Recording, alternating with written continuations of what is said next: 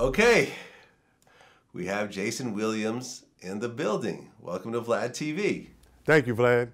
Let me first start off by telling you, man, I've been following you for like 10 years. I remember when you first started, I was like, wow, this is interesting. And every year, just watching you grow. Congratulations to you, brother. Well, thank you so much. I appreciate you coming in to tell your story because I think it's such a powerful story of triumph and defeat and then back to triumph again and losses and gains and so forth. And I really want to get into the whole story because I know you've done a lot of other interviews, but we do things a little bit differently here where we really give the timeline of everything that happens. So I really want to get into that way. So let's go ahead and start in the beginning. So were you born in South Carolina or New York? I'm glad you asked that question. You know, I was born in New York City, Beth Israel Hospital, 19th Street, 1st Avenue. Okay, but then you moved to South Carolina? Yeah, moved down to South Carolina. My parents, I have an African-American father and a white mother, and they thought, hey, it's the early 70s, let's escape racism, let's move to the rural South with that interracial marriage, and let's see if it works. And then Alex Haley came out with Roots, and then getting on the school bus as a high yellow kid with blonde hair, with a white mother and a black father in the deep South, I got the crap beat out of me every day. Right, because these days, interracial marriage and relationships and mixed kids, that's like really common. But I remember, you know, because I'm 46 years old. I think I'm a little bit younger than you. And I remember my first girlfriend in college who was black. This was like 1992. A lot of people would stare when we were walking down the street. Like it was an oddity. It was a thing. Right. You know, these days, no one cares. Right. But even back then in Berkeley, which is considered progressive in the North, it was still kind of a weird thing. So back then, when you were a kid, it was probably a very distinctive situation. Well, let me tell you, Vlad, we had a pig farm and a corn farm, and I used to have to get up in the morning. I was so happy. I was 7 years old. I got to drive the tractor and feed the pigs, and I feed up all our pigs, and we never took them to slaughter or anything like that. We were more pets. And you started off with about 20, and then before we knew it, we had a few hundred, and it kept growing. But I fed them, and then the school bus would come up, and I wanted all the kids to see me on the tractor. And I'll jump on the school bus, and I don't know if they moved because I was high yellow and white mother and black father, or I just smelled like the pig pen. But whatever it was, you know, it was rough because, look, I was the only child between my mother and father we had. Everybody else was from previous marriages.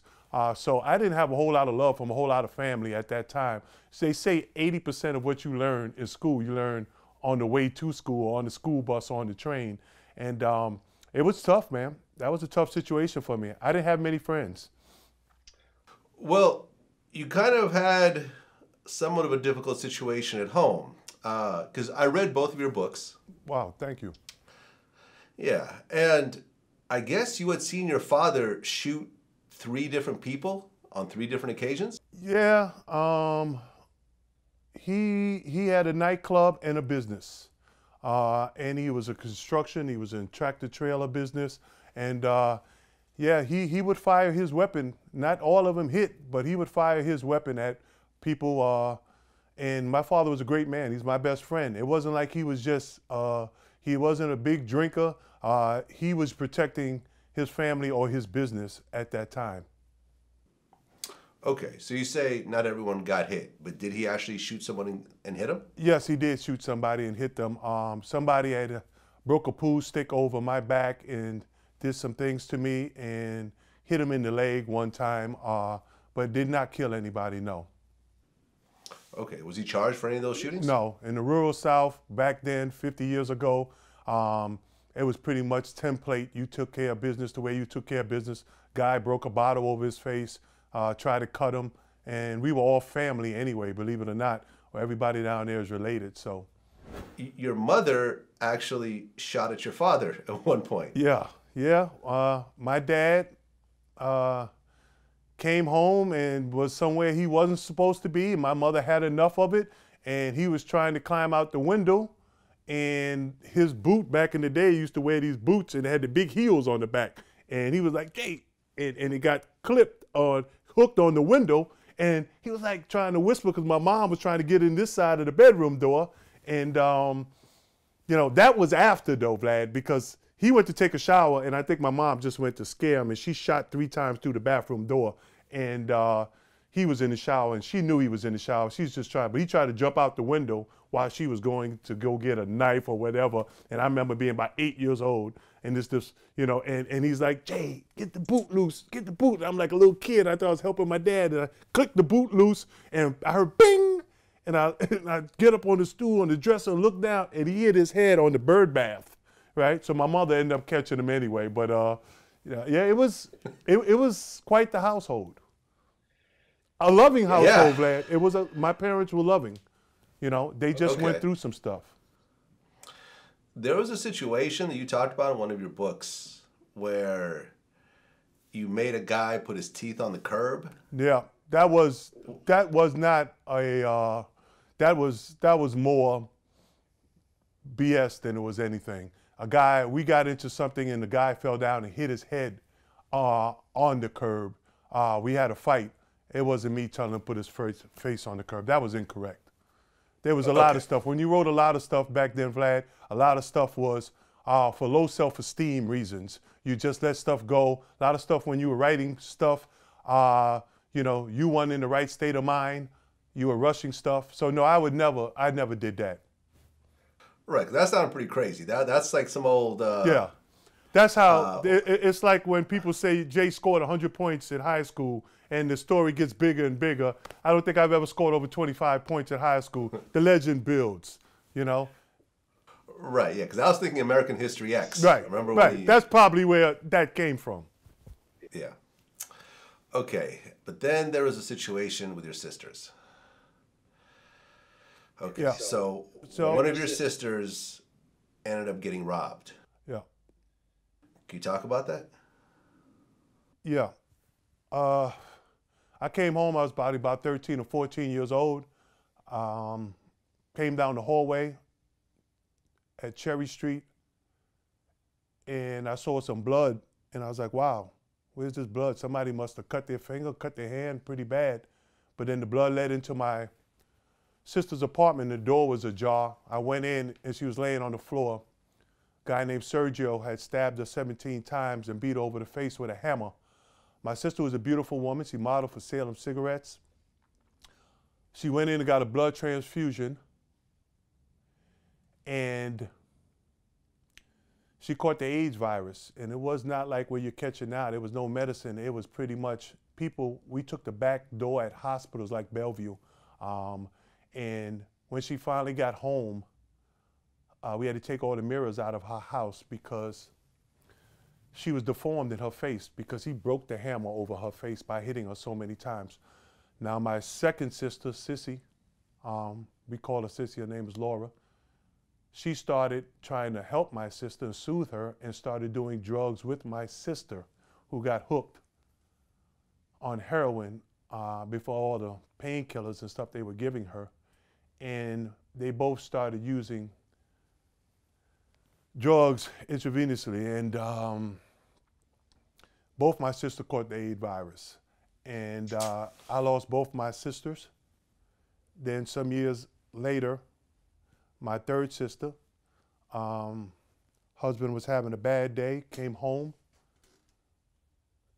drunk, shot her in the face, and killed her, and then he killed himself. I ended up having to take my two first sisters' children and raise them, or they would have to go to DICEPIS, Children's Services. So I ended up adopting them, and it wasn't easy, but I never thought, now that I think about it, it wasn't easy, but then it was just the right thing to do. I assigned to St. John's University, and I had two kids. I had a like 11-year-old and like a 7-year-old, and I had to wake up, Vlad, in the morning from Jamaica, Queens, and drive my son to Manhattan, and then beat the traffic back, and then wake my daughter up, bring her to school, and then after that, go back to Manhattan, pick my son up, then pick my daughter up, then bring them to practice at St. John's, and then they will watch practice. At that time, we were practicing 4 and 5 hours a day, maybe 6 with Lou Conasecca. He's the reason they put the rule in. And then after that, I would have to help them with their homework, do my homework, feed them, bathe them, and then still try to do what an 18-year-old does, playing for one of the most famous universities in the world. And the only probably accolade that I give myself in my whole life is that my kids only missed 5 days of school, and I got my degree in 4 years. Well, I mean, the back of the book that you wrote, there was a picture of your two sisters, the two that ended up dying from AIDS. Very beautiful girls, right? Just such a, I mean, I'm actually tearing up right now, like even talking about it. The guy who cut up your sister, he got only 6 years in prison. Right.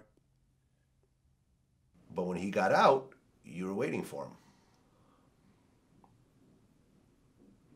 Yep. Yeah. Yeah. I think I told this story on Oprah. Haven't thought much about it, but I had a guy from the neighborhood who was in love with my sister. He was like my bigger brother. Everybody, my sisters were very popular in the neighborhood. Everybody was very angry. They found the guy, they brought him to a parking lot, and they said, go ahead, Jay, do what you got to do to this man. I couldn't do anything but what they wanted me to do. I was very upset, but when I saw him, this man didn't know who I was. This man was an addict. This man robbed my sister. It wasn't personal. He was trying to get money to go feed his habit.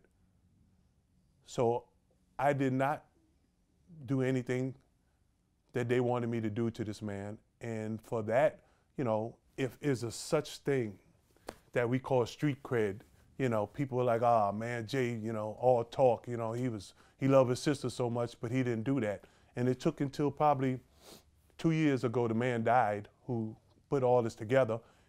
And he told me, man, we so glad we didn't do nothing like that, you know. And as you grow older, you know, the testosterone and the recklessness and the stupidity of what you were thinking because you were angry at the time, you learn to pause. So was I even reckless by having them take this man to this place? It was a different culture. It was a different time then. It was wrong. It was wrong, lads. And I'm glad I didn't harm the man. And I don't know where the man is today. I know where my sisters are. My sisters are in heaven. And I hope that God is a God of not a second chance, but a God of another chance. And I hope he has a family and he's doing well and he's moved on from this. Well, you pistol whipped him. I gave back the pistol and I punched him. Punched him, okay. I punched him. You know, he didn't get hurt. I hit the man and that was it. They wanted me to do something that's not in me. And then years later, you were having dinner with Michael Jordan, and you guys talked about the situation. Right. Can you tell us about that? Yeah, he was hurt from what happened to his dad, and he came up and said, man, we're just alike. You know, I don't know what I would have done if that happened to me, but, you know, those situations when something happened, look, I'm not going to throw Michael Jordan under the bus. He was upset what happened to his father, and I was upset, Vlad, what happened to my sisters. And it was pretty much, well, wow, you know, he didn't have the opportunity, probably thank God, to address the guys who did that to his dad. I did have the opportunity to address it, and I handled it in the best situation I think I could have at the point of maybe me not getting hurt in that situation by not doing nothing. Well, yeah. I mean, in your book, you said that Jordan told you, if I ever come face to face with the guys who killed my father, I don't know if I could have let them go. That might have been a little. He just said he might have said that, but he was very upset. He was upset. You know, this book was 20 years ago. I wrote this book, gave the money to Michael J. Fox for Parkinson's disease. It's a book that, you know, I was at a different level in life, but it was something similar to he was very upset with them guys. Did you had to understand this had just happened to Michael Jordan? Yeah, Parkinson's. My dad actually just died of Parkinson's. We buried him on Friday. It's a horrible horrible disease. I'm sorry. Absolutely. And thank you so much for and donating to that. And you know what, Vlad, and Michael J. Fox helped my mother get on the list for the experimental drugs. It worked a lot better on my mom than it's working on Michael. But one of the things is she picked up the side effects was gambling. My mother never gambled. And the side effect is, you know, you couldn't go to my mom's house without a bingo or a scratch off, or I had to buy a house upstate where she can get to a casino, you know, but she lived a long time. But like you said, it's a disease that, you know, it's tough to live with because you can't move around, you can't get around, you can't talk. You know, you can see Muhammad Ali in the later days, and it's a frustrating thing. It's like a time relay, you know it. It can be painful. I'm sorry, man. I'm sorry, Vlad. I'm sorry about your dad. I'm true. Yeah. No, the funeral was on Friday, and he passed away the previous Monday.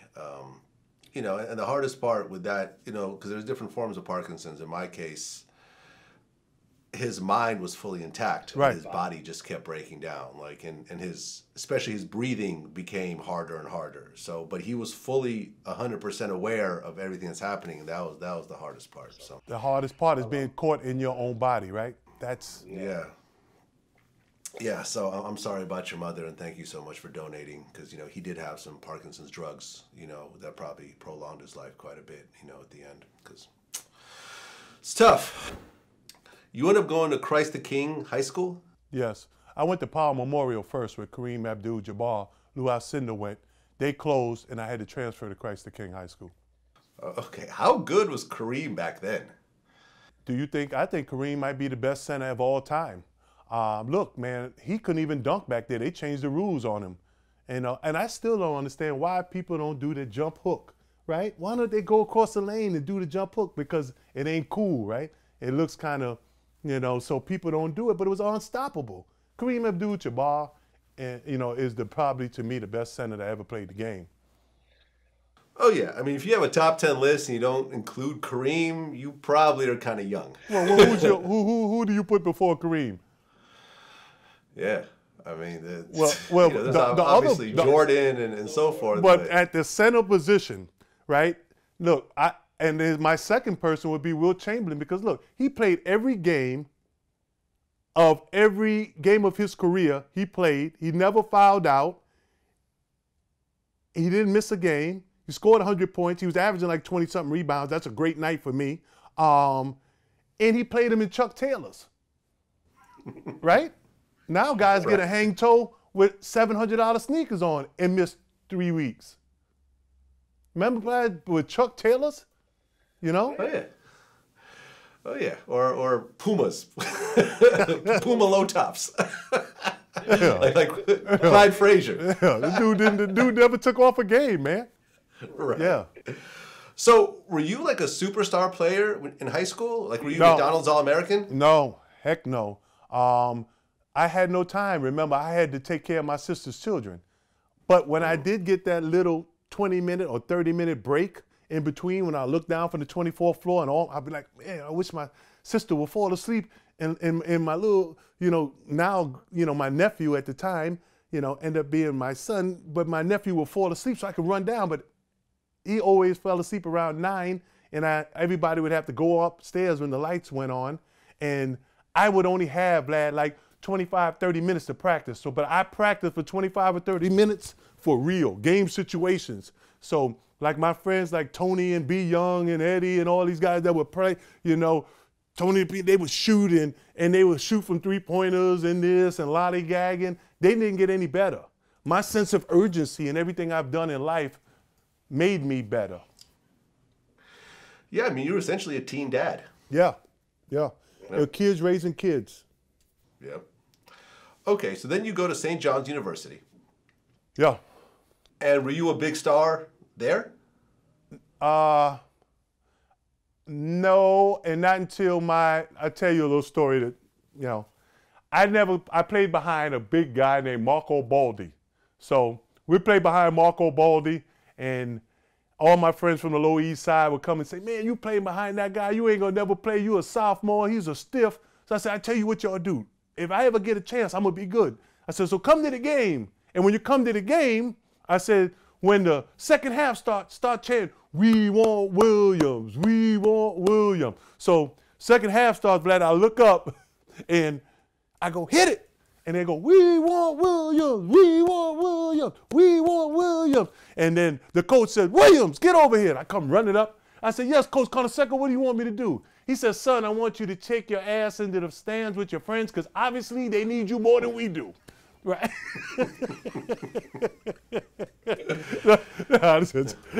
But that's an analogy of I could not take any shortcuts. I became the NIT MVP. We won the national championship. I had a great career at St. John's. I donated a couple $1 million back to St. John's because that school made me. They were patient with me. I was a kid raising kids, and they gave me every opportunity. I love it. It's the most famous place, the most favorite safe place that I have. When I'm feeling it, I'm feeling bad about myself, I can always go back to St. John's University. So you do 4 years at St. John's, and then you enter the draft. And you were first round, 21st pick? Yep, first round. Tell you a story there, if we got time, you know? Sure. So we go to the draft, and I didn't want to go to the Garden because my senior year, I broke my foot. So only thing that my agent told my dad was, he can go anywhere from 5 to 25. But the only thing my dad heard was 5. Understand, my father's a dark man, lovable guy, brick mason, and he was sitting behind me with my mother, and I was sitting with Coach Conoseco. And my father's like, oh, you gonna be all right, boy, let's go, right? And then number 5 came, and they said, the Miami Heat pick Mark Kessler. And my dad was like, oh, man, what that? And I look back, and he goes, don't worry about it, son, you be next, right? So number 9 comes, right? He was going up 8, 9, and I go, he looked back at me, oh, man. He go, don't, number 9, somebody got picked. And he said, I look back, he goes, don't worry about it, son, you're going to be next. So number 17 came, Vlad, and it's the New York Knicks. And he know St. John's is in New York, we going to the New York Knicks. And he go, the 17th pick, David Stern, the commissioner says, the New York Knicks pick Jay. And my father tells him, yeah, Rod Mustaf. He's like, oh. So I sit back, he was like, don't worry about it, son. We're going to be next. But I double looked back, and he looked over at my mother, and he said, Barbara, I told you this boy ain't going to never be diddly squat. He said, he going to have me laying bricks the rest of my life. He ain't going to never get picked. That's a true story. Well, you did get picked as a 21st pick to the Phoenix Suns. Oh, boy. I know where you're going with this, right? So, right. Yeah. So then you get traded immediately to the 76ers. Right. Well, when they drafted me to the Phoenix Suns, it was tough to get me out to Phoenix because I knew at the 22nd pick I was going to New Jersey. So I was like, why are they drafting me? And I said something like, I don't even know where Phoenix was. Bunch of redneck pickup driving, this and that, so ignorant. And I remember that the governor came on with a state emergency. So we don't want that guy here. And I remember for them to get me there, my friends had to get me so intoxicated, get me on a plane, and now I thought I was waking up in the Soho Grand in Manhattan. And I woke up, and I, butt naked, I opened up the curtains, and I'm gonna look at Broadway or Grand Street, and I look down, and it's nothing but desert. And I said, oh my God, they done dropped the bomb. So I'm running around, and I'm getting on the phone to the front desk. Oh, is my dad and mom okay? They're like, what? And I hear a knock at the door, right? And it's the owner, Jerry Colangelo, and Cotton Fist Simmons, the coach. And I open the door naked, sweaty, and I'm going, what happened? What, are we safe? Is the world gone? And Jerry Colangelo looked over at Cotton Fist Simmons and said, oh, we got a problem now, you know? And that was a true story. And we fought, and they ended up trading me to the 76ers where I played with your guy, Charles Barkley. Okay. And I guess you were on the 76ers for 2 seasons, but you were pretty much on the bench the whole time. Yeah, I was on the bench. I played with one of my most favorite people in this whole world is Charles Barkley, Curtis Martin, and Charles Oakley. Charles Barkley took me under his wing, which I wish he didn't, because at St. John's, you remember, I had my children, and I had Coach Conner second. I had structure. I knew I had to be at all the time. I remember going to my first practice with Charles Barkley, who didn't practice, who never practiced. In 2 years, he practiced twice. He used to come in, Vlad, and get on the stationary bike and ride 1 mile an hour. And he'll take McDonald's, and he'll take the hot cakes and sausage and the butter and the syrup and put it in like a tortilla and squish it. And it all be coming out. It looks so good, especially when you're hung over.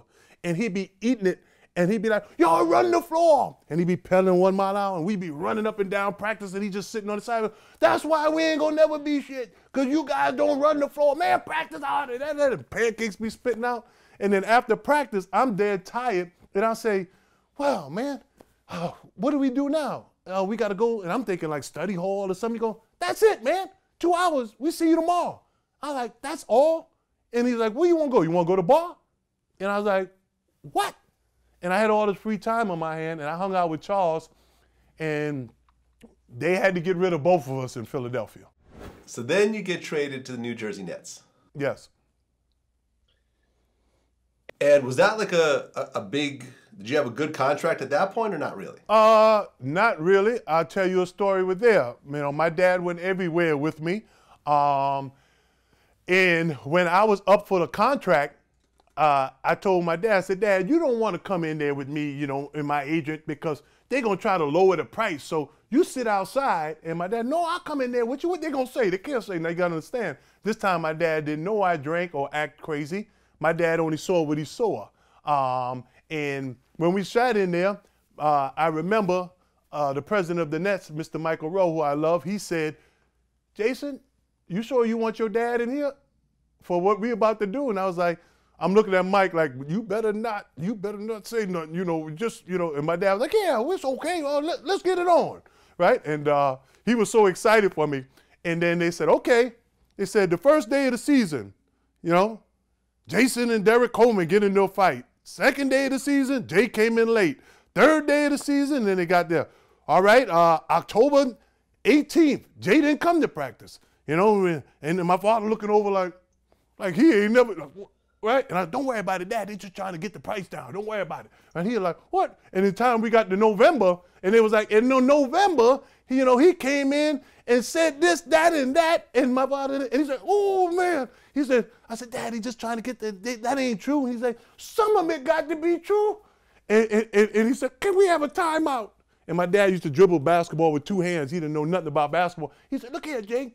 He said, whatever that man gonna give you, you need to take, because all that stuff they talking about, and we ain't even, you got this much more to go. He said, hell, shit, you should pay them to play here.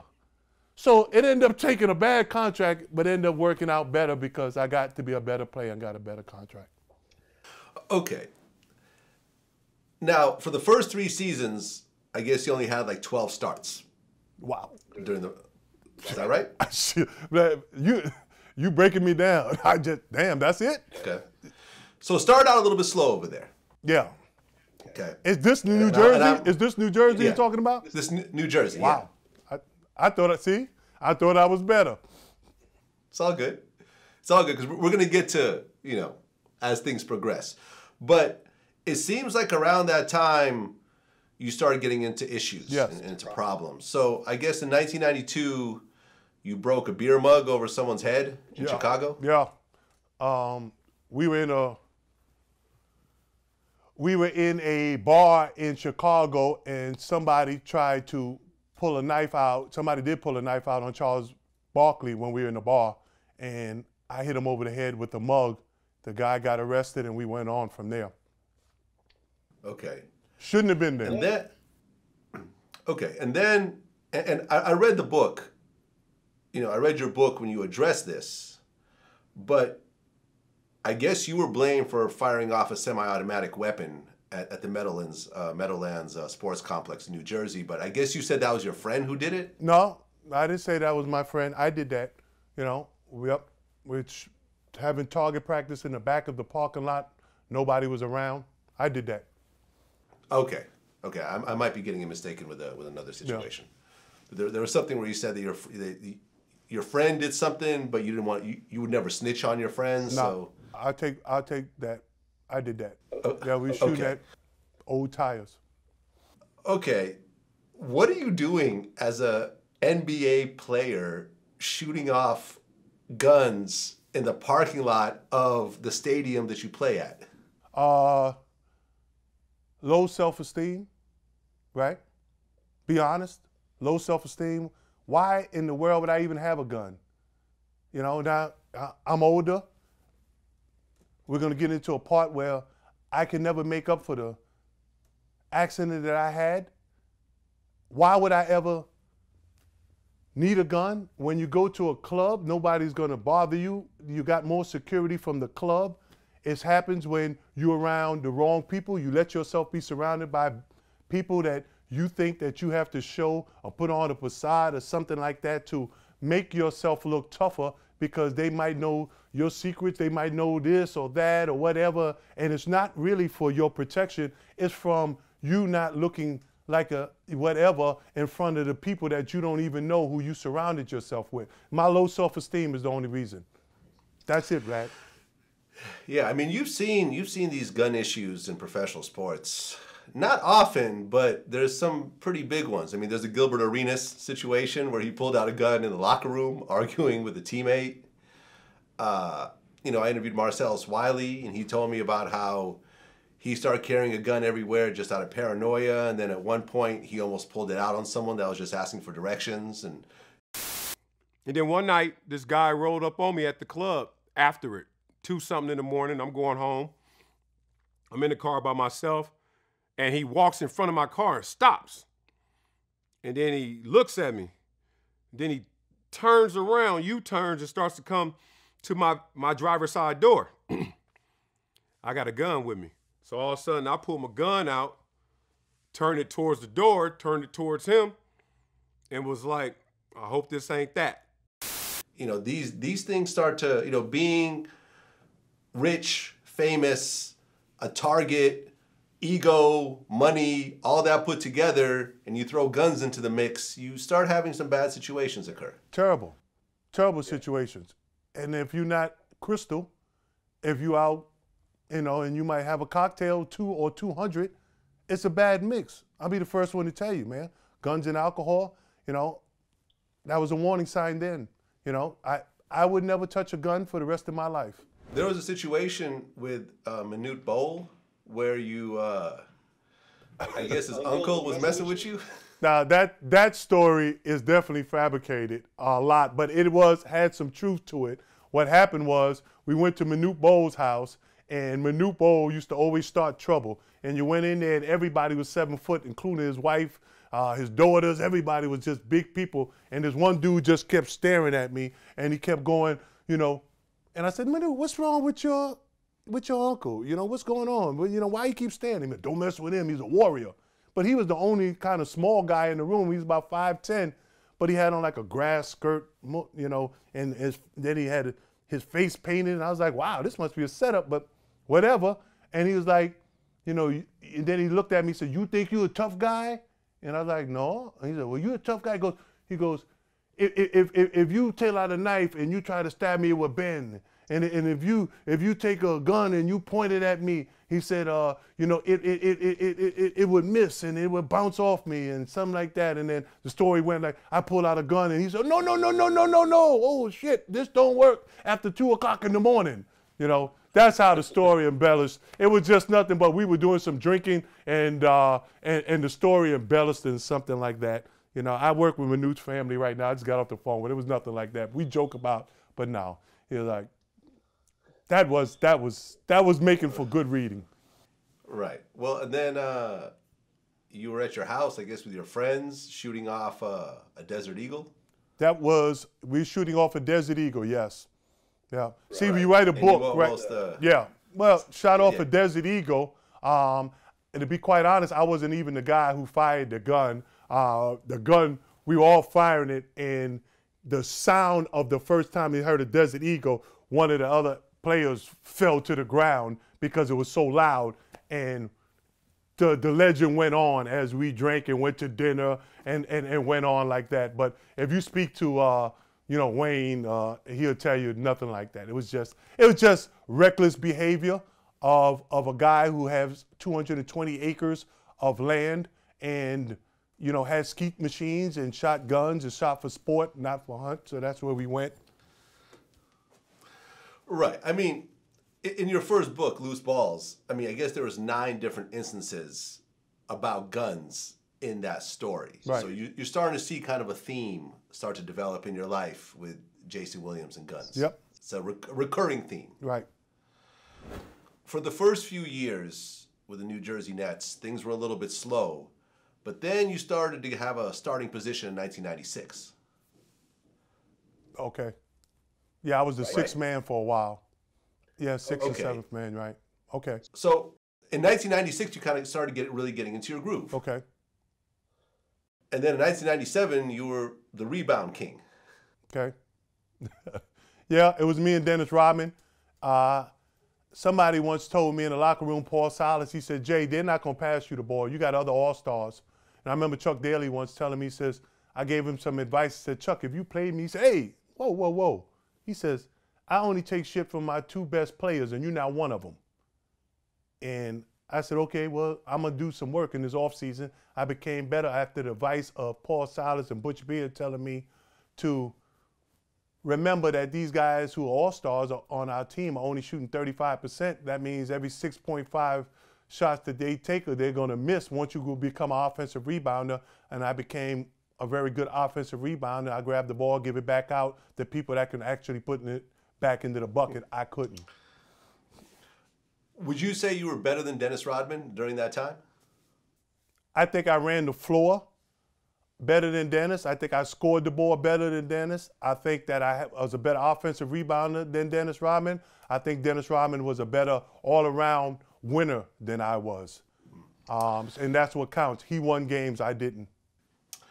Right. Well, he was also on essentially the best team of all time. I won't agree with that. I won't disagree with that. I'm sorry. I won't disagree with that. Yeah, he was on a very good team with somebody who pushed him. Look, I played with Charles Barkley. I love him to death. But Charles Barkley would beat you up in practice for playing him too hard. And then you have, you know, Michael Jordan would beat you up for not playing him hard enough. Well, you actually led the league in offensive rebounds that year, as well as, like, I mean, I'm looking through the list here. Offensive rebound percentage, top 5 in total rebounds, rebounds per game, total rebound percentage, and offensive ratings. And you made it to the All-Star game that year. Yes, in New York. Yep. That was in 1998. Yep. And you actually made it to 2 different playoffs with the Nets. So you were actually building up to be a pretty major player. Thank you. And I guess you got a $90 million contract? Yep. But what year was that? Did you get that contract? 97, 98. Okay. How did it feel to go from this, you know, this kind of crazy background where your parents are struggling and, you know, all this kind of violence and everything is happening, and now you're being presented with $90 million, multi-generational wealth. How did you take that? I remember doing a lot of good for a lot of people. I remember donating to a lot of diseases. I remember giving St. John's $2.1 million. I asked at a dinner who gave the most to any university. Somebody said Steve Smith for $2 million. I said, well, I'm gonna give 2.1. I remember doing a lot of good with it. I remember building a big house for all my family to come live in and my close friends and family to come in on the weekends. But I also remember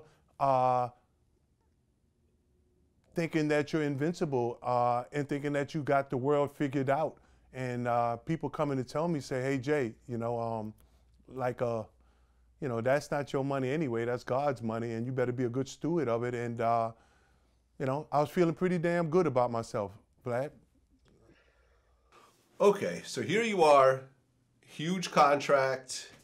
You're with a team that's making the playoffs. You're an all-star now.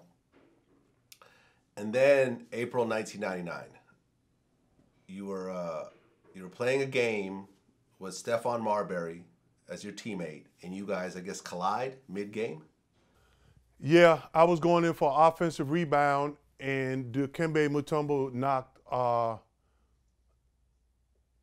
Stephon Marbury back into my leg while it was stiff like this, right before I planted. It broke my leg. It broke my tibia, my fibula, and my kneecap. When that break happened, did you realize how bad it was right then and there? Yeah, once I heard the snap twice, I said, this is going to be pretty bad. And I remember the ambulance ride over every time we hit a bump. I remember Danny Aiello, the great actor. He was in the car with me in the ambulance, and so was my coach from college, Ron Rutledge. And I remember every bump we hit, it was immense pain. And that wasn't a sprain. That wasn't like a break in the foot. That was a lot of things going wrong. And then after the thing on, I remember they stopped for like lunch during my surgery to come back to complete it. Dr. Russell Warren at Hospital of Special Surgery. So I knew it was pretty bad. I know if anything, it was going to be a long time before I played again. Right. I guess they put a metal plate and 5 screws were put into your leg. And I mean, you came back on the team, but you never played again, right? No, I tried to make a comeback. It just never really did work out. And then I ended up breaking my other foot for overcompensating. And they got 2 screws on my 2 fifth metatarsals on both sides of my feet right now. Okay. So then you announced your retirement June 28th, 2000. 32 years old, 9 seasons in. And I guess with the way the NBA works, with that $90 million contract, they had to pay you that whole contract? Yes, the insurance company has to pay Lloyd's of London. Oh, right. Okay, I see what it is. So, yeah, okay, so I see what it is. So the NBA team basically signs a contract for $90 million, and then they pay the insurance company just in case. And in this case, boom, the insurance company pays. So you got $90 million for playing 1 season, basically? Yeah, basically, if you want to put it that way, all the things I had to work up to get to that. I played a lot of basketball. So then you retire. Here you are, a young man, early 30s, with $90 million, minus the taxes and the agent fees and whatever else, but still a massive amount of money. How did you start really, what did you start doing with your life right afterwards? Probably crying in my own beer, which, I shouldn't have been.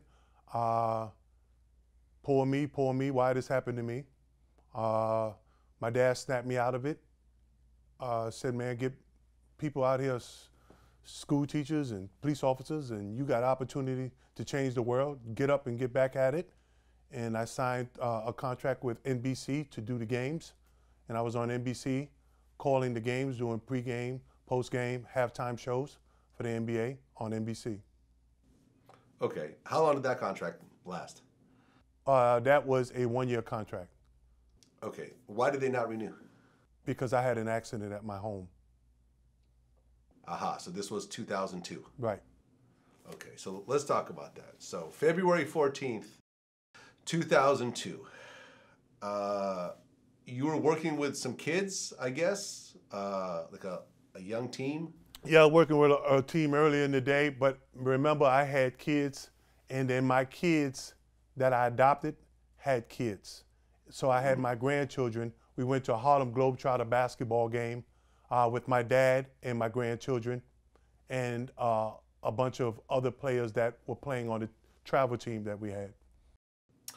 Okay, so you end up hiring a limousine driver, Gus Christophe. Yes, we went out after the game. A couple of the players said, hey man, can we come back, check out your house? I said, sure. They came back, we met at a restaurant. And at the restaurant, the owner of the restaurant called a limousine to take some of those players back to my home. Mr. Christophe came in, had dinner with us, had a good time, and then he drove us. I drove my car home, and then he followed us in the limousine. It was the first night I ever met Mr. Christophe.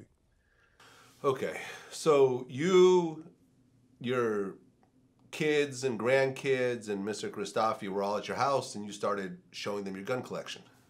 I started showing, I had some other players in the house too, and I went to my bedroom and I had my shotguns for my skeet machine in there, and there was a bullet still in one of the shotguns from shooting skeet earlier in the day. I take responsibility. I'm not gonna say somebody did that, and that. I was supposed to look down the barrel. I was showing people guns. Here goes a gun. Here, look at this one. You know, this coach gave me this. This is beautiful. This. And when I went to slap the gun closed to hand it, I didn't even know that Mr. Christophe was in the house there. The gun went off and hit Mr. Christophe in the chest, and it killed him instantly. I then jumped, ran out the house, jumped into the swimming pool,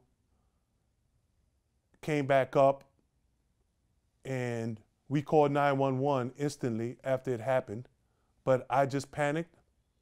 I did a cowardly act of not staying there after an accident and taking it. I tried to cover it up, and I ended up going to trial for this, Vlad. The trial took 8 years. I ended up going to jail for aggravated assault. We know it's an accident. I took care of their family. I'm not saying that suffices, because you took everything a man has and everything he's gonna have for the rest of his life. He just got out of where a bad situation in his life where he's coming out and get his life together where I'm going in now. He didn't have any family. He had a sister. She forgave me. I don't know if it was more of a letter she forgave me. She never came up and told me. She's probably still angry with me, and I understand that. I went on, and I went to prison for 27 months for obstruction of justice was the main charge. And that's where I'm at. Well, when the gun went off and he got hit, what was the first thing that started going through your mind? Because obviously it was an accident. What the hell just happened? Yeah. It was bam, and what the hell just happened? And then I just panicked. And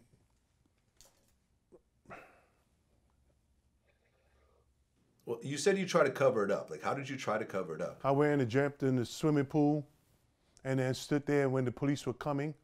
We were trying to come up with a story instead of, just telling the truth of what happened, just in shock. And when the police come, it was obviously, that I was reckless. And that's what I went to jail for. Okay. So you were arrested that day. Yeah. And were you given a bond? Yes. Okay. So you paid your bond, and the whole, you went through the court process for 8 years. The whole time were you out on bond, or did you have to sit in jail for a while? No, I was out on bond for the 8 years. It was 8 years of every day seeing your lawyer. Some days going to court consistently, fighting motions and doing different things. It was a living hell, not knowing your future, but it was just pale in comparison to what happened to Mr. Christophe and his family. So it was just a bad time for everyone. I've caused a lot of pain, Vlad. I caused a lot of pain in that situation. I know you want to stay here and at this situation and go by it detail for detail. I was reckless. I'm sorry. I take full responsibility to that. I pay my debt to society, and there's not a day that goes by where I don't think that I did enough. I think that I'm at Futures Recovery Healthcare every day trying to help people get better while I'm helping myself, because there's something I'm never going to be able to get over. So I do these interviews for one reason. I don't want nobody to feel sorry for me or judge me, or where they can judge me. I do it to release the stigma of addiction. That's where I'm at in my life. I understand that I was reckless, I was careless, I was a coward for doing what I did. No, I respect that. And it seems like when you were going through the trial, as you were waiting for the sentencing and so forth, there was a situation where you got tased by the police. I guess you were suicidal. Yeah. I wasn't suicidal that day. I was drinking, and I asked somebody for a sleeping pill, and they gave me a Xanax. I never tried a Xanax. A bunch of alcohol and a Xanax don't work together. I was on the phone with somebody, and they said, "What do you do?" I said, "I was drinking shots at the bar," and they thought they said shots fired. And the police came up and broke down the hotel room door. They took me in, and I got tased. I was butt naked. I was over. And, you know, not to make light of it, if you ever want to get tased butt naked, and when they hit you with that and your nuts just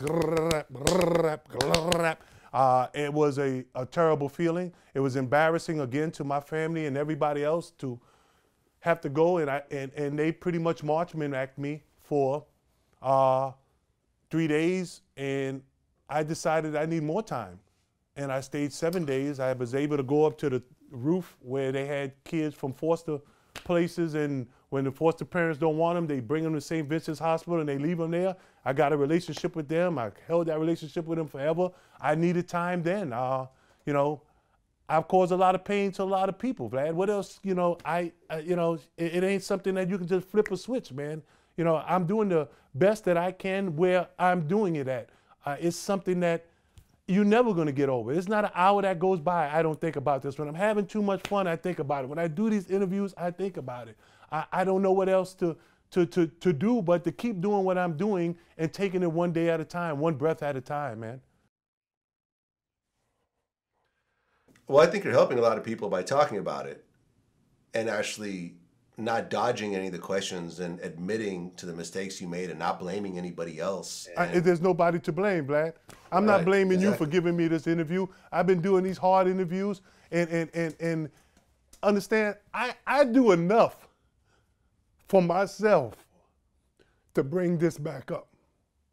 I don't need to keep bringing it back up in detail. Like, trust me, I hurt from this. I hurt from taking a man's life accidentally. I don't need to live it every day on TV and this. I do these interviews so I can help people get better from addiction. I don't do it nobody's gonna feel sorry for me. You don't feel sorry. I don't want you to. It hurts enough. Trust me, if somebody thinks that I'm out here going around going, wow, man, I feel good about myself. I don't. I don't feel good about myself. Yeah. Well, I guess a month before your sentencing, you ended up getting into a DUI where you were drunk and you ended up crashing into a tree. Yeah, and that was my first. And then I got into another DWI, and that's what brought me to treatment after an intervention. Yeah, I was under no excuses. Shouldn't be drinking and driving. I don't do it now. I never will do it. I didn't know where to go. I lost my family. I lost my sense of who I was at that time. Maybe I was looking for an out. I don't know. But I shouldn't have been on the road. I could have hurt more people. You were finally, well, on January 11th, 2010, you pleaded guilty to aggravated assault. 8 years after the situation happened, and then you were sentenced, you were sentenced to 5 years in prison, which you ended up doing like 2.5 years? 27 months. 27 months. And then you also had the DUI, the DWI, which I guess you got a year for? Is that concurrently? No, or they afterwards? ran it, right, you know, instead of running them together, I got out on parole, and instead of going home, they took me to Rikers Island for the DWI. Okay, what was worse? Where did you stay in prison? Which prison did you stay at? I stood at Mid-State Prison. First started at the Trenton, and then went on to Mid-State Prison, and from Mid-State Prison, went on to Rikers Island. What was worse, prison or Rikers Island? Right here in my head, my brain was worse than all of them. That's the biggest prison and the toughest prison I've ever been in. The one in this conversation that me and you are having right now. That's a prison. You know, you talked about, you wrote a book called Humbled, Letters from Prison, where you were writing your father, your experiences about going through. And you were talking about how, you were dealing with the various gangsters and gangs in that prison and the politics and everything else like that. But everyone kind of looked up to you and never really gave you any issues. Yeah, not because I'm a tough guy, because I didn't go in thinking I was somebody. I was humbled. And that didn't mean walking around with my head down. I mean, I totally needed to be dependent on God. I needed a higher power. I'm claustrophobic. I wasn't worrying about 1 or 2 people in jail. I'm not a tough guy. But when you got 15,000 people and 2,500 people at Rikers that come in and out every day, do you think I'm safe without? You know, it's the way I was from New York City. I've done a lot in Newark. My dad worked in Newark. We did a whole lot. So people wasn't coming in there, and I didn't come in there going, I'm Jayson Williams, NBA All-Star, this and that and that. Did I have fights in prison? Yeah, I had fights. Did I cause those fights? Yes, I did. It wasn't a cakewalk. It was just, there was times where, look, man, the coldest thing somebody ever told me, Vlad, I was losing my mind after the time. You get cabin fever in there. There was a big dude in there, he's about 6'10". He's been in prison just about his whole life. Muscles on top of muscles, probably can kick my ass in 2 seconds. And we were playing like he got a bad haircut and we were playing the dozens with him. And he looked at me, he was like, but Jay, I'm always been on your side. You know, why are you gonna do that? And I was like, you know, and I kept going. He said, hey man, can I see you in the bathroom? And I was like, all right, let's go in the bathroom. And we went in the bathroom and he looked at me and he said, see all these muscles, Jay? He said, see this bald head? He said, see, I can't really fight because I'm so big, you know? He said, but everybody think I can fight. But don't let me jump off on your big ass and find out you can't fight either. And that was the coldest shit somebody's ever told me in prison, right? That backed me up. But he could fight. I've seen him fight, right? And you got to understand, you in there with good, look, man, I'm not gonna say anybody in prison is any worse than I am. You in prison and you have to do what you have to do to survive until you can get back to your family, right? Mm-hmm. Was it a cakewalk? No, it wasn't no cakewalk. Should I say I paid my debt to society and I want to be forgiven and I should be back on TV or I should be back? No. I did something that could have been avoided. And this is the hell you're gonna live through. Well, yeah, I interviewed Shaka Senghor. I don't know if you're familiar with him. He was a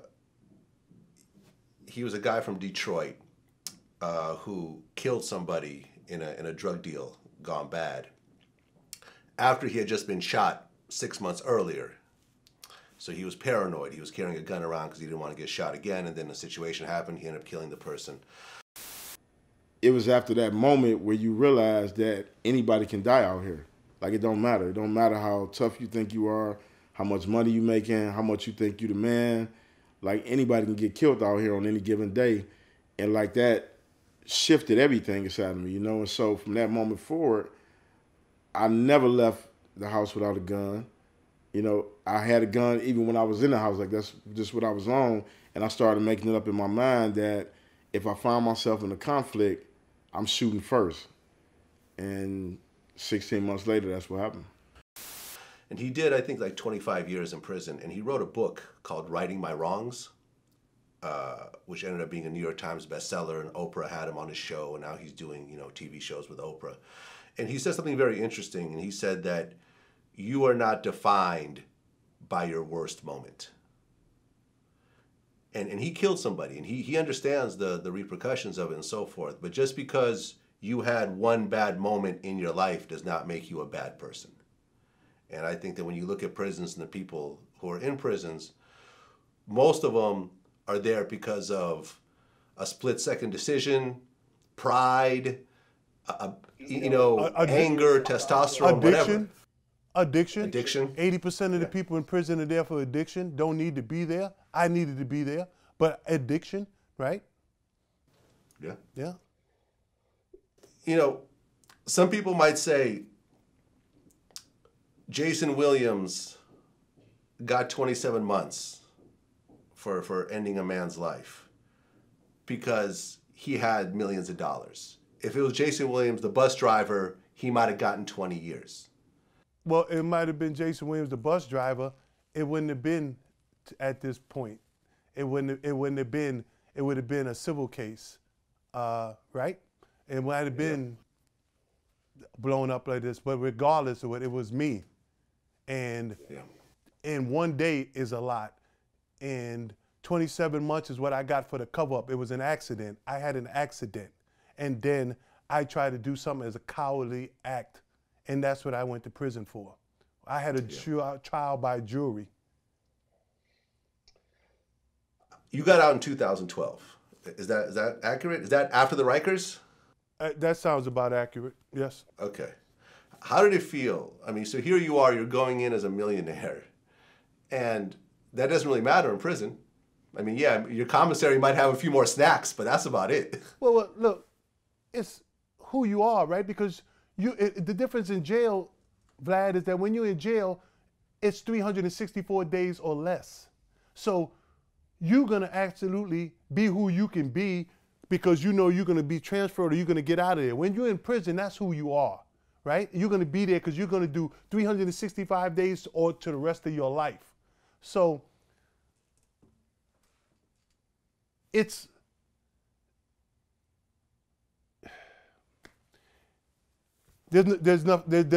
nothing easy about that. There's nothing easy about. Nobody's ever come up to me and say, "Yo, Jay, give me your money," or "Jay, give me this." You know, I participated in everything there. I was in the basket. I did things. I carried myself the correct way there. I understand I'm no boss, you know, but nobody came up to me and said, "Jay, give me money, give me noodles, give me cigarettes." They said, "Jay, can you help me when I get out of here?" He says, you know, "Can you help me get a job?" And that's what, if you give a man a job, you give him self-respect and he can go back to his family. Nobody ever asked me for anything in jail but for self-respect, and that was a job. Yeah. So you walk out in 2012. How did it feel to walk outside those walls and see the outside for the first time? And you know, really, I mean, 27 months, I mean, like 27, yeah, almost 3 years, really. Charles Oakley picked me up with some friends and we went to get Italian dinner because there is no cheese or tomatoes in prison. I ate so much cheese that I got blocked up, had to go to the emergency room. Are you serious? That's a true story. Yeah, I tell you what, Vlad, it's some things that we need to work on is because, look, man, when I came out of prison and all those few good things that you said about me, you know, I still could not get a place to stay, right? Because I was a convicted felon. So I don't know if you know that I had to live in a hotel while I was doing my parole. And, you know, I had, because when you are a convicted felon, I went to apply at this building and said, denied. I didn't know that. I was like, wow, I'm denied. Why? I said, my credit's good, my money's good. Why? And they're like, you just denied. So I went to another building, and then another building. And then I went to the Yale Club and gave a speech. And the lady came up to me at the end. She goes, yeah, I own those buildings, and I'm the one denying you.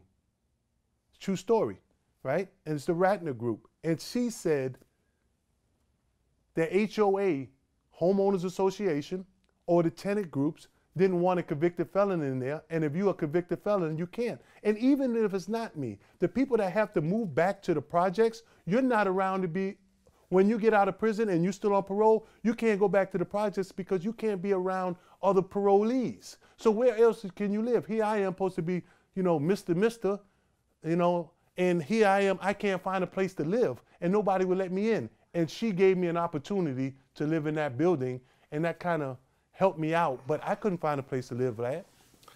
Oh yeah, I interviewed Kerry Lathan. He was one of the people shot during the Nipsey Hussle murder. He was standing next to Nipsey at the time, and he got shot himself by Eric Holder. And right after he got shot, he had just got out of doing like 35 years for murder. And they arrested him and put him back, and they're about to have him face another 20 years for parole violation because they say that he was associating with a known gang member. No, I know him because I took a few pictures with him. Right. Like that. But so the parole officer was like, well, you have gang affiliation. I said, look, man, I know Nipsey about as much as I know you. You my parole officer. I met you. We've talked a few times.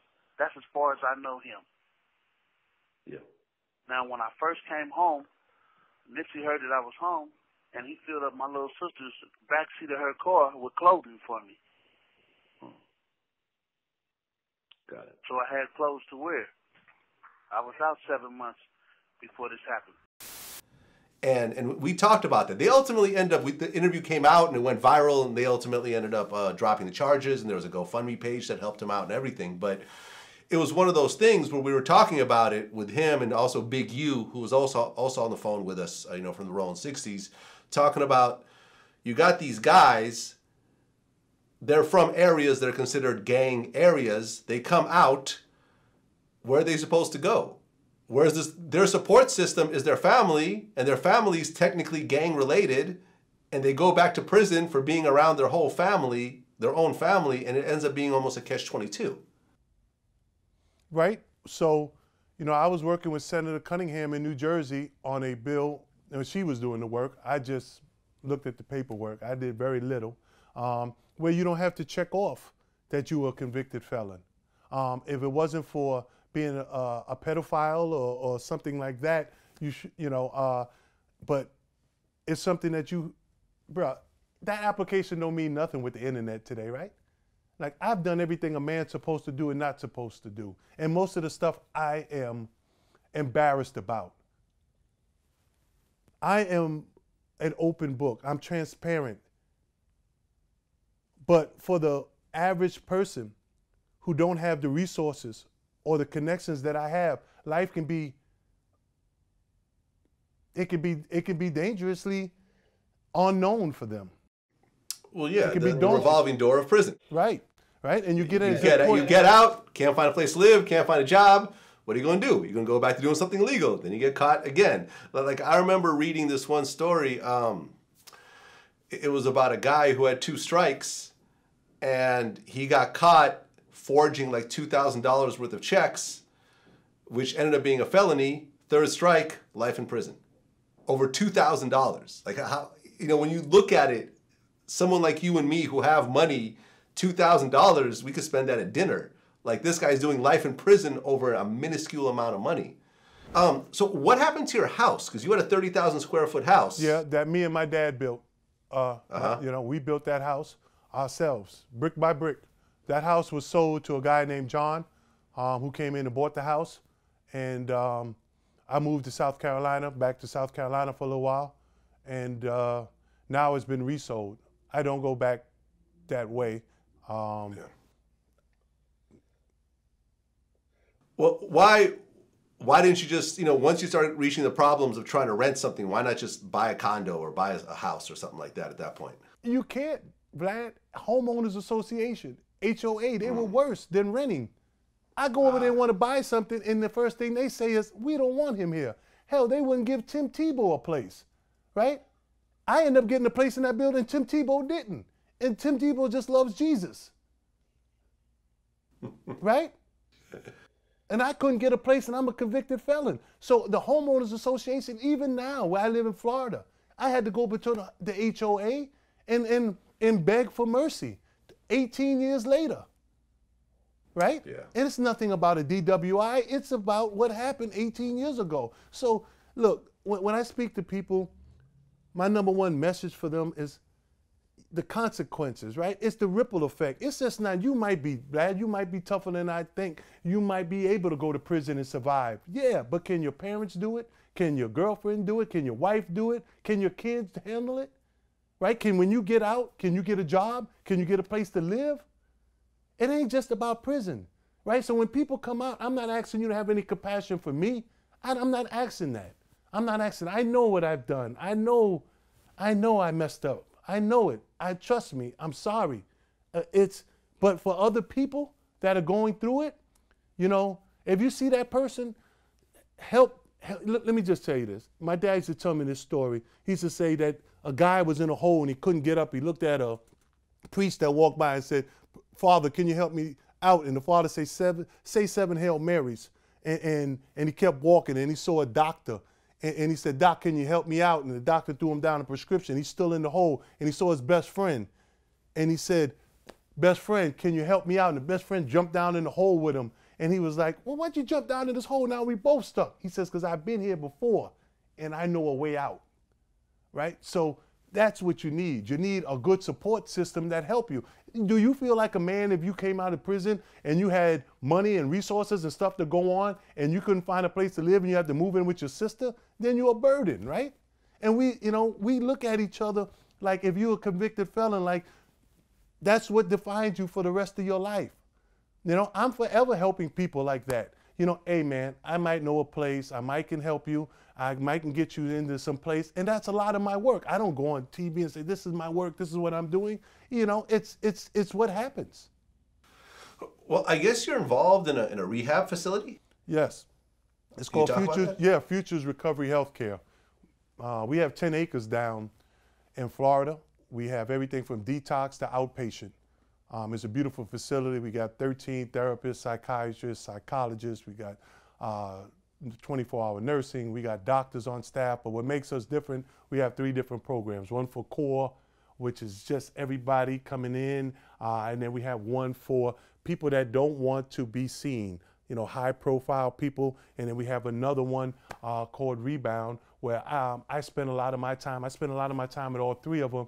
And we teach through a 12-step program with the same stuff, the same classes in the groups, but we go out every day for 3 or 4 hours and we do skydiving, scuba diving, snorkeling, wave running, paddleboarding, basketball, golf, museums, butterfly world, monkey jungle. We do things to break up the monotony, you know, build self-esteem, break down barriers, overcome anxiety. Because if I'm throwing you out of an airplane at 13,000 feet, the skydiving, I'm going to see something different than me and you sitting across from each other in this interview, right? And our therapists are there with us, so they get to see when you're scared, because depression comes from not knowing, and not knowing is what brings on fear and anxiety, you know? And, you know, I'm so proud to be a part of Futures, you know, and that's what keeps me going. I've been in this for 4 years, you know, and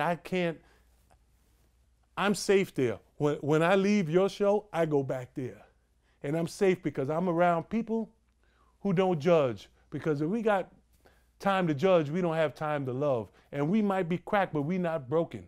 And we just work in our own code. And when you leave our program at Futures, Vlad, I talk to you every single day. We got a video messaging app, and I get a chance to see if you got on sunglasses and it's raining. I said, something's wrong, and it's not a phone call. We get a chance to stay in contact, and that's where my life is. If your name doesn't say Futures, you know, recovery healthcare behind it when the phone rings, Rebound, I'm most likely not going to pick it up, even from my own family. That's my life now. That's where I'm at. Through the grace of God, I've been able to help people beat addiction, and through the grace of God, we at Futures are very good at that. And after this interview, you know, this is therapy, right? This is therapy. Yeah. A lot of stuff that you brought up to me, I didn't remember. I remember all the stuff of February 14th. Thanks for bringing that up and bringing that out. It's not like I don't think about it every time, Vlad. You know, when I leave here, I get in this car, you know, doing this interview, it's nothing that I'm proud of. It's not you, Vlad, any of these interviews. My kids don't like it. They don't like it when they got to go to school and I got to rehash stuff. But this is what I do to release the stigma, right? If you have cancer, you get treatment. If you get chemo if you have cancer, and if you have an addiction, you get treatment. And I'm trying to release the stigma of it. You know, I know I've messed up in a lot of things. I'm just trying to do the right thing, and I'm not doing it to make you happy or the world happy. I'm doing it so I can put my own oxygen mask on now, so I can help others and to get my family back and get me back to where I need to be. And I've been doing this for 4 years, and I'm passionate about helping people get better, and we're damn good at it. And look, you don't have to come to our place, you know, call 855, right? I'll give you the 502-HOPE.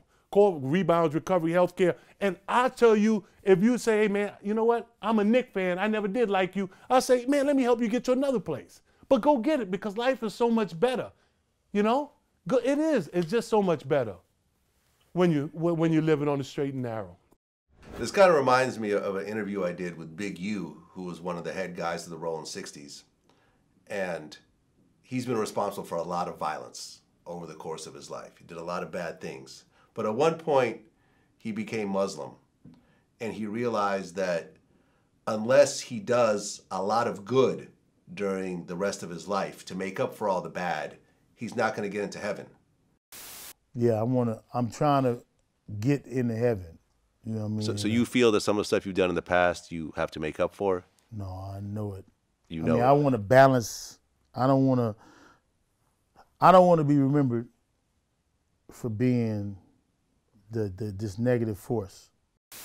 So he's devoted his life these days to getting gang violence down in LA lower than it ever has since there's been gangs.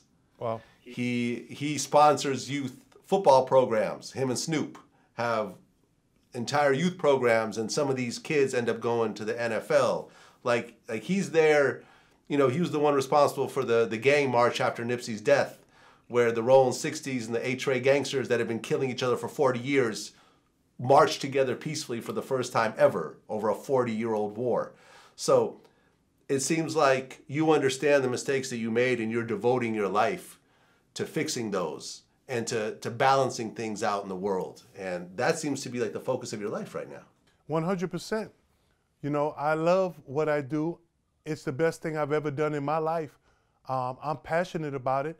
I'm changing the world. Like when I got to fly back tonight, I got to fly back. I pick up, we don't call each other clients. We don't call them clients when we pick them up. Call them teammates. I'll pick up somebody from the airport. They are intoxicated, they're messed up, and you bond with them. And you bond with them for the rest of your life. Now when they leave, and yeah, the days of hanging out with the greatest basketball player of all time, Michael Jordan, you know, and Charles Barkley and Sam Cassell and Charles Oakley, and you know, I'm now hanging out with people that like Curtis Martin, who teaches Bible study, life application, which is our best class, Vlad. Not even our therapists down there do a better job of helping people off addiction than Curtis Martin does every Wednesday for 2 hours. So these are the people I hang out with. I don't do dinners. I'm a breakfast and lunch guy. I'm in the gym from 4 to 6 in the morning. At 9 o'clock, I don't need an Ambien to go to sleep. I'm tired. I'm exhausted. I don't have to think about the past as much. I'm not an internet guy. I'm not a TV guy. I don't watch basketball as much as I probably should be, or sports. I watch one channel and it's old, like the Jeffersons and Sanford and Son. If I do get a break and I'm in the bed, I go to movies a lot. I have popcorn with my alumni a lot. I just sit right now, Vlad, until the next time I see you, this is my life. Futures Recovery Healthcare is my life, and that's where I'm at, man. Well, that's great, man. That's really great, and especially because being part of this program, you're not just a sheltered rich guy that's trying to do charity to people who have less than you. You actually have gone through the things they've gone through. You've actually experienced the lows. Well, I could be a warning to some folk or an example to some folk, but most of the time I'm both, right? You know, you got these, your demographic, you got these kids on skateboards, you got these BMX guys. These guys are not going to treatment for the reason that, look, first of all, not that it's not cool, but first of all, they don't want to be in the class for 8 or 10 hours looking across from each other. Right? They need some monotony. They need to break it up. You need to see a therapist look at you and go, hey man, you know, I saw something on you when you're about to jump out of a plane, or when you're in the bottom. We saw different things in you. You know, we see people in different settings, right? You can't put somebody, in my opinion, and I'm no guru on this, I'm no expert, in treatment for 30 days and not let them see outside of the walls, and then release them to a airport, and then they walking by the first bar and then they got triggered. Why not show them all these things right now, and then while they're still in treatment, if they have something that's triggering them, they can see our psychiatrists, our psychologists. So it's a different approach. You know, we have outdoor adventure therapy with the best clinical staff, and that's what the connection is. And and I'm gonna tell you something, man. I understood myself only after I destroyed myself, man. You know, it took a while. You know, and only in the process of fixing myself, I finally found out who I was. So life is so much better. And I say this, I lived a life of, when I pull up on site, when your license is, now you know this, I'm sure your license hasn't been the best all the time. You pull up at a light and you look over at a police officer and your license is not bad. You don't look. You at the light go, Lord, Lord, Lord, please let this light change, you know, because you're riding dirty. But now that I've got it all out and I'm trying to do the best that I can in life, when I pull up, I can roll the window down and say, how you doing today, officer, and go about my business. I don't have to look over my shoulder anymore. I'm doing the best that I can through the grace of God, and I just thank the opportunity for people trusting me to come down with their addictions. You know, if it's gambling, overeating, depression, anxiety, all these things. When you trust somebody into our care, it's super special to me. I can't teach a kid a jump hook when a kid is teaching me how to help others save my own life. Just recently, DMX actually checked himself back into rehab, you know, and ended up canceling all his shows and everything else like that just because. Well, we wrote the letter for DMX. We wrote the really? letter for him to help him. Instead of doing 5 years, we wrote it to his judge and to Murray Richmond, his lawyer, explaining that he wasn't trying to beat taxes on purpose. He was an addict. He's sick. And nobody's going to come home as an addict and sick and living as sick as he did go, you know what, today I'm going to cheat on my taxes. He just didn't. That wasn't in his, that was way in his rearview mirror. His windshield window is so much bigger, he was thinking more about getting sick or sicker than he was about paying his taxes. And where he is right now, you know, look, man, God, I said it before, is not a God of second chances. He's God of another chance. And I think he's going to eventually get it right. Yeah, and I've interviewed his ex-wife, and he was addicted to crack before he even got a record deal. This was something that started very early, and this has been a lifelong struggle for him. And the money probably made it even worse because now he can afford to do whatever he wants. Well, you got to show. He didn't before. He had to rob people, right? You know, for his addiction. Now he just does a show, or someone just hands him the money. But you know, I'm glad he's back into rehab because I don't want to publish another story about DMX going back to prison again. Like, it's something I've been doing year after year for the last 12 years. Yeah, well, I'm glad you guys helped him out in that situation. Well, Jayson, thank you so much for sharing your story. It's a very powerful story. And I think very few people in your situation at this financial level that you're at, most people are just very secretive. But you're actually an open book. And I think that's something that everyone's going to appreciate a lot. We can save a lot of lives, you and I, and through the grace of God, and not being facetious of saying I can. I appreciate you for giving me this platform. I'm proud of you. I watched you 10 years ago and going, what is this guy trying to accomplish? You know, and watch you just grow into something where you have a platform where, like a LeBron James can go out, right or wrong, he can go out and say something and he could change the masses. And then people get on his behind when he don't say something. So everybody's expecting him to say something all the time because he's taking that position to make the world a better place. And you can do that too. And so many people are suffering that watch your show, your platform. You get some millions of people that need help from opioids, alcohol, depression, anxiety. And you giving me this platform, hopefully we can help some people. And I want to commend you and thank you, brother. Well, I don't think there's a hopefully. I think we are going to help some people because I've been doing this for 12 years now, and I've seen the effects, and I see the DMs, and I see people, literally dozens of people a day saying, listen, because we never glorify anything. We never glorify the prison. We never glorify the gun violence. We've interviewed people, you know, we've about half a dozen people that have killed people through various situations, accidents, self-defense, and so forth. Sometimes it was an accident, sometimes it was on purpose, but it's never glorified, and we always show the repercussions, the losing 30 years of your life in prison, coming out and all the money that people were holding for you is all gone now,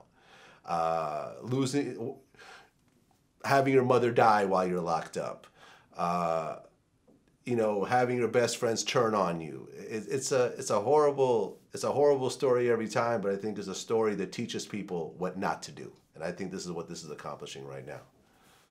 Thank you, brother. God bless you, and I'm sorry about your dad. Thank you, man. Best of luck to everything you do. Thank you. Peace.